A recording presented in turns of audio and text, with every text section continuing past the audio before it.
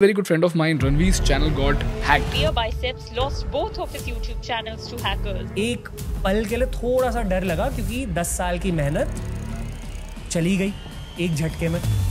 And the day that happened, I was extremely scared. It will be much more worse in the days to come. The Aadhar data is not very well protected by the government, because of which there have been multiple reports which say that the Aadhar numbers and Aadhar details have been leaked consistently. Is that true?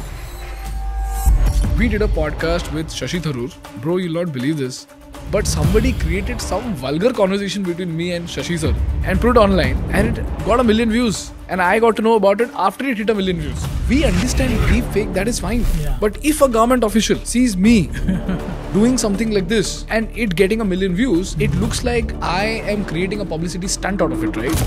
When I submit my Aadhar as an identity proof, can it harm me?